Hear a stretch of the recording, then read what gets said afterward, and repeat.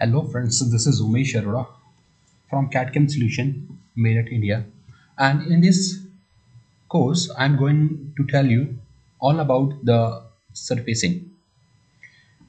In Annex there is a separate module like Shape Studio, and in Shape Studio we can create different type of surfaces with the help of tools, and we can generate so many surfaces with those tools. And in this course I'm going to cover all this type of option here.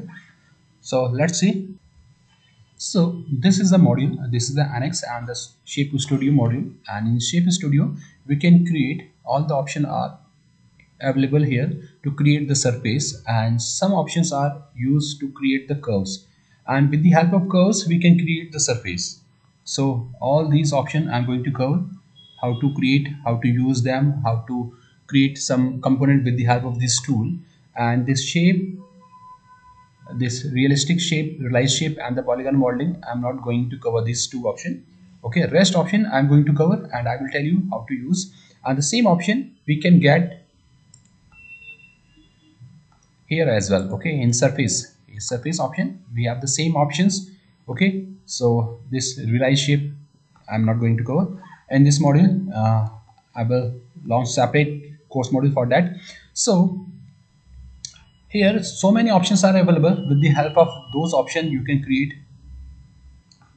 the component. So these all are surfacing component, and first I have used the options, and later I have decided whether it is solid or it is a thin module, thin component. We have to define the dimension, we have to define the thickness. So these all are the parts of surfacing.